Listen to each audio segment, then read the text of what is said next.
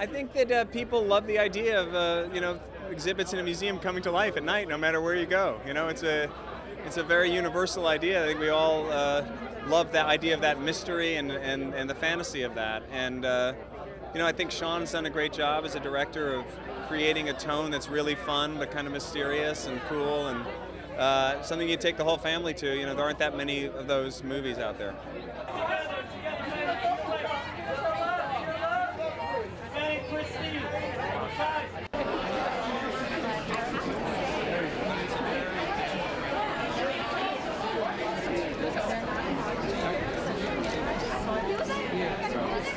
It is so all-inclusive, like truly, like it is literally like he is bringing all of us in the room and saying, what do you think?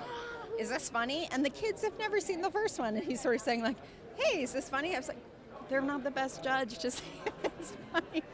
But it was so good because he included all of us, and there were so many funny moments, and right? Yeah.